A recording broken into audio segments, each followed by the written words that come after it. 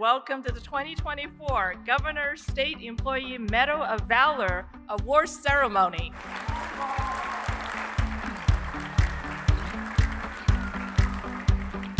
The state of California takes great pride in presenting the Gold Medal of Valor to California Department of Parks and Recreation Lifeguard 1s Max Hunter and Riley Rhodes.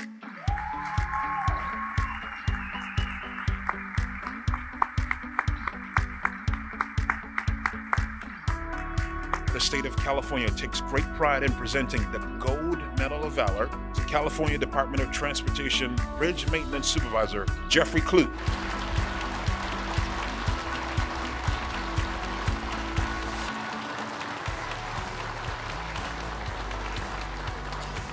If I could, just for a moment though, redirect the spotlight from these heroes and shine it on the family members that are here today.